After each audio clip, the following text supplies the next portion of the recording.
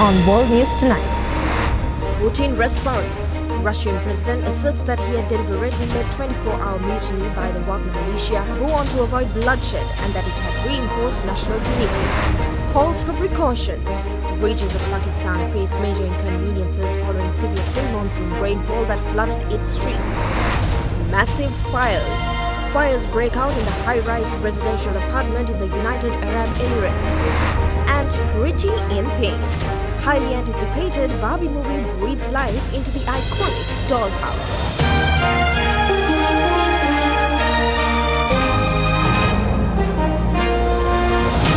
This is Derana World News Tonight. Reporting from Colombo, here is Suzanne Shanali. Good evening, and you are watching World News this Tuesday night, and we start with Pakistan today as the country encounters pre-monsoon rains. Rainfall lashed several regions of Punjab, including Lahore, giving a sign of relief to people amid ongoing heat spell. But the downpour led to stagnant water collecting in low-lying areas of the metropolis. After a few hours of rain, the city of Lahore was submerged in water. Several feet of water accumulated on the roads in different parts of the city. The vehicles and motorcycles of the citizens got stuck in the rainwater, due to which the citizens are facing agonizing problems. There is anger against the city administration for not taking drainage measures despite the advance notice from the meteorological department. Due to heavy rain, the roof of a house collapsed, due to which a mother and 2 children died. At least 10 people were killed and 6 others injured after lightning struck several parts of Pakistan's Punjab province. The fatalities were reported in the Sheikhpura and Narowal districts, where the lightning struck several houses after heavy rainfall. The area of Khalik Nagar, Johanabad, which suffered from administrative inattention, became a hotbed of problems after the rain. Residents of the area were busy dewatering the water accumulated in the streets and houses on their own, that furthered the public's dismay.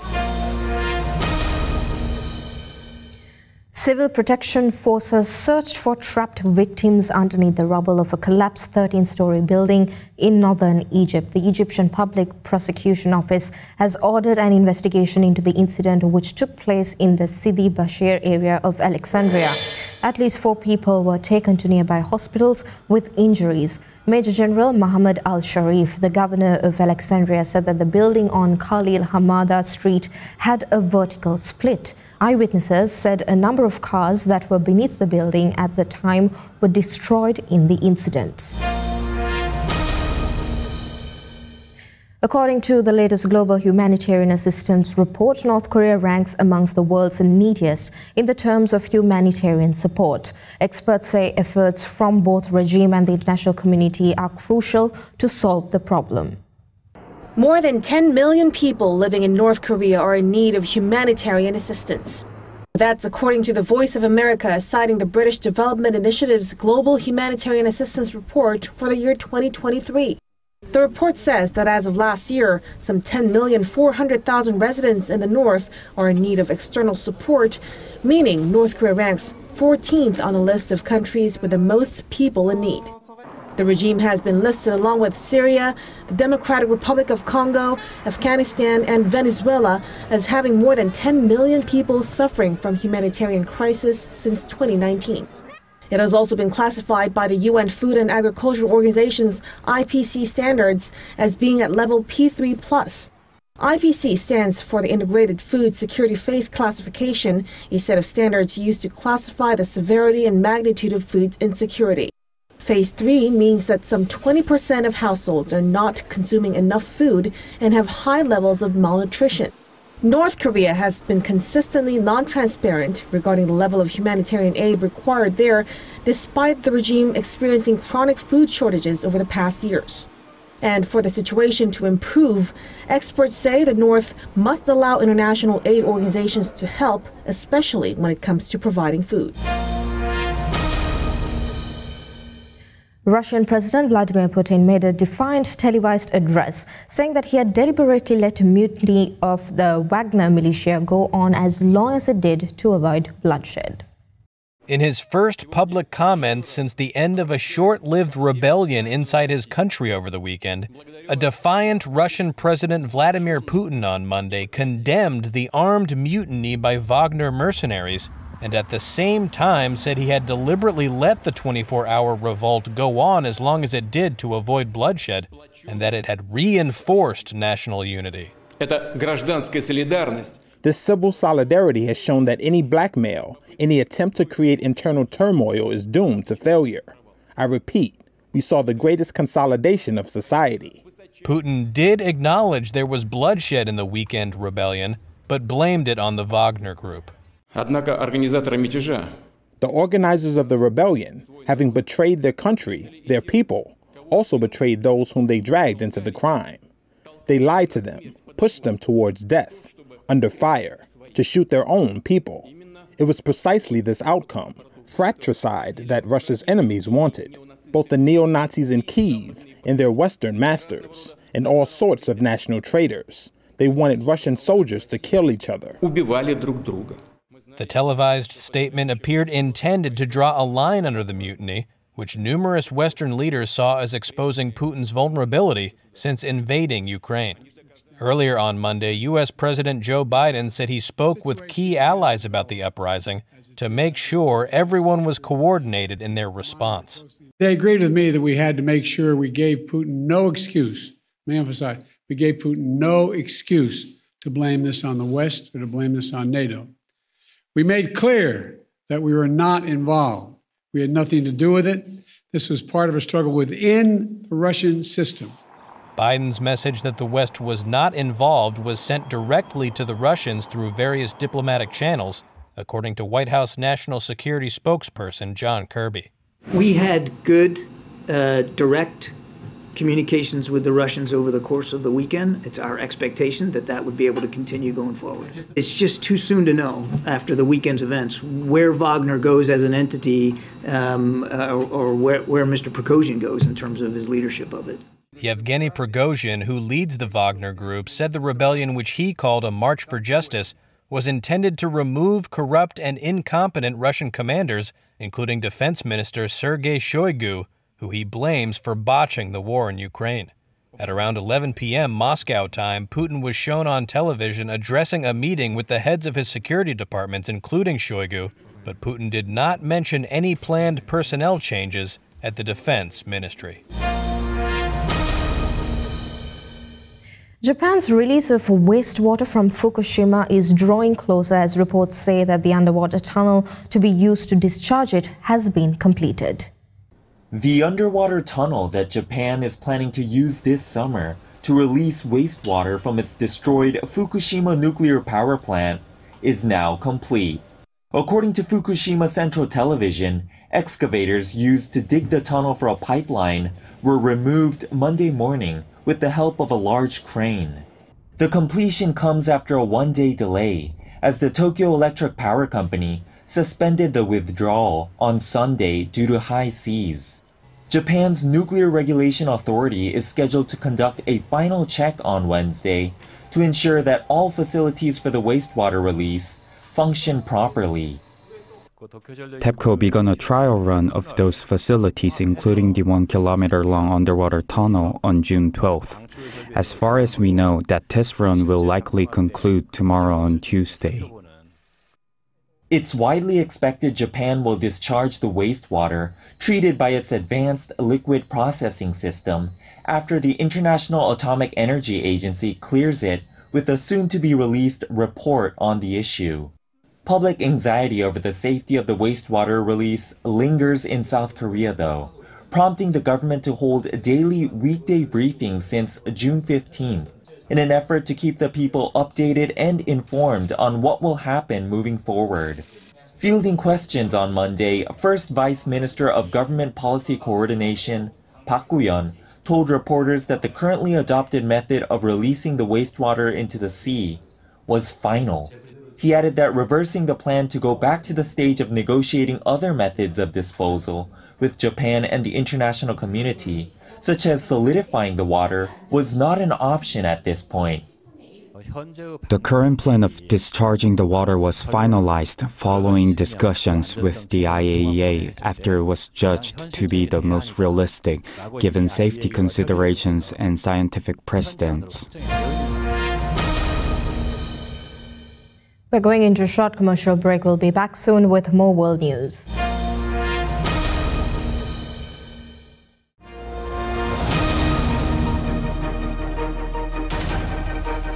Welcome back. Now, Prince William is following the footsteps of his mother, late Princess Diana, as he launched a major 5-year campaign to end homelessness, which he says should not exist in the modern and progressive society. 6 locations in 2 days, as the Prince of Wales launches his life's ambition, a plan to end homelessness. I first visited a homelessness shelter when I was 11 with my mother. The visits we made together left a deep and lasting impression. Over the next 5 years, we have a unique opportunity to develop innovative new solutions and scale their tangible impact. This will inspire belief throughout the UK and beyond that homelessness can be ended for good. Newport in South Wales is one of the 6 areas targeted by the project. Stuck in a cycle of temporary housing, Wayne's been homeless here for over a decade. Nearly 8 years clean, but I'm still struggling with homelessness regarding to get a flat. So basically I'm in a pod. It's like a shipping container. I'm just waiting on the council now to basically move me forward to get my own property basically, and that's what I'm heading for, and hopefully get a full-time job. All Wayne wants is a home, but it's years away, and after so long waiting, he doesn't think homelessness will ever end. Look how long it's been trying to get rid of homelessness now. No offence, I don't think we'll ever get rid of homelessness. But I wish we could, but it's not going to happen. With well-known faces, the Prince's project will collaborate and convene to find local solutions to end homelessness. A bold pledge, say some, given his position of enormous privilege. All right, well done you guys, honestly. It is a political issue for a prince who sits above politics. But he says it's not about policy, just action and positive change. Pfizer said that it would move forward with an oral version of an Ozempic-like drug candidate and abandon another as the competition heats up for a pill version of widely popular weight loss drugs. Pfizer said on Monday it is scrapping the development of obesity and diabetes drug lotiglipron to focus on other treatments. That as the drug maker races to develop a rival to weight loss drugs from Danish company Novo Nordisk, which have seen soaring demand. Pfizer said it chose to discontinue the drug after results showed elevated levels of liver enzymes in patients during clinical trials. It will now focus on its other weight loss drug, danuglipron. Latest trials show it helped type 2 diabetes patients lose weight, on par with rivals in a mid-stage study. Pfizer said it would finalise plans for the late-stage trial of danuglipron by the end of 2023. Drug makers have been racing to target the weight loss market, which is estimated to reach $100 billion by the end of the decade. And Novo Nordisk is already testing a high-dose oral version of semaglutide, a drug behind brands Ozempic and Wegovy. Late-stage trials found that the obesity pill helped patients lose 15% of their body weight. The company has struggled to keep up with huge demand for Ozempic and Wegovy, which are sold as a once-weekly injection. It plans to seek approval for the pill version later this year and said the market launch is yet to be determined. The government of Honduras has announced a crackdown on organized crime within the Central American country's prison system after an attack in the Women's Penal Center left 46 people dead last week. The following visuals of this story is graphic. Viewer discretion is strictly advised. Honduras's military began taking control of the country's violent prisons on Monday, according to officials. The move comes after a gang dispute left 46 inmates dead at a women's detention center last week. The high-security Tamara prison shown here is one of 2 that military police now control. Colonel Fernando Munoz told reporters that the weapons and ammo shown here were seized from only one area in the prison controlled by the Barrio 18 gang and accounted for only 5% of total inspections. Although the official capacity of the prison is 2,500, more than 4,200 people are crammed into this facility. A United Nations report said that the country's 26 prisons are around 34% over capacity. Some on the streets of the capital told the military control doesn't go far enough to stop the violence. I think that the new measures have to be put in place. First of all, the prisons have to be restructured. New jails have to be built. Also, to train and educate the staff working in the prisons, and a new army, because the police and the army are complicit in this violence. The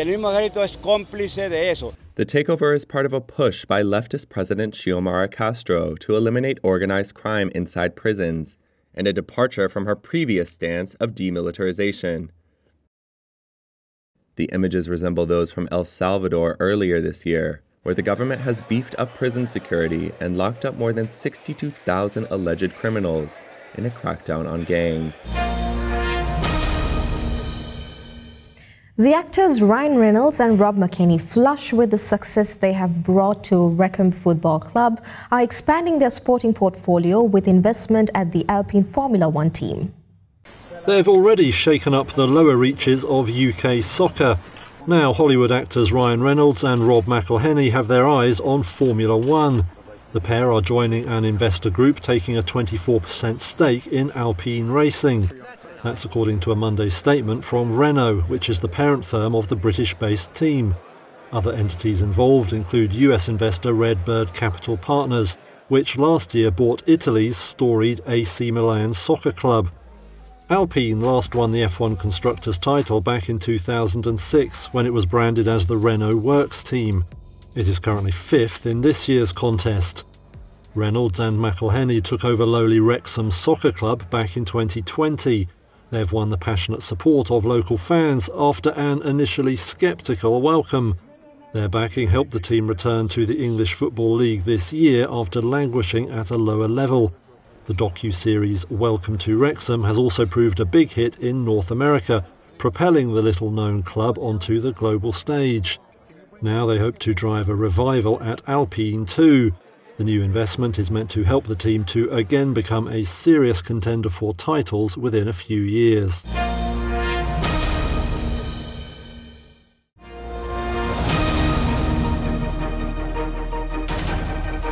Welcome back to World News Tonight, and for more news, let's take you around the world in a minute. A $290 million settlement between America's largest bank and accusers of Jeffrey Epstein was given preliminary approval by a U.S. judge. The accusers are women who say Epstein abused them, that JP Morgan Chase turned a blind eye to the late financer's sex trafficking. 1,000 Palestinians were granted a free trip to perform Hajj by Saudi Arabia's King Salman bin Abdulaziz. King Salman has been making the gesture for over a decade to those impacted by the conflict with Israel. A growing number of Iraqis are turning to cheaper natural remedies as they've been priced out of healthcare. Iraq's healthcare system was once one of the best in the Middle East. Canada officially marks its worst wildfire season on record, with smoke of the blazes crossing the Atlantic Ocean and reaching Western Europe. Canada is grappling with an alarming surge in forest fires. Former Audible's Rupert Stadler was handed a suspended sentence of 1 year and 9 months by Munich court for fraud by negligence in the 2015 diesel scandal, becoming the first former Volkswagen board member to receive such a sentence.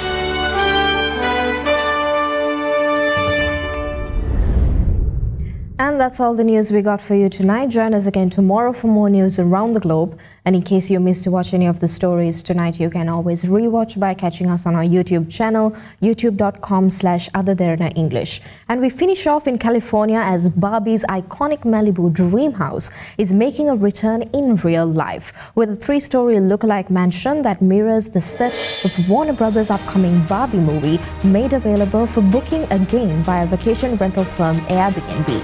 Stay safe and have a good night.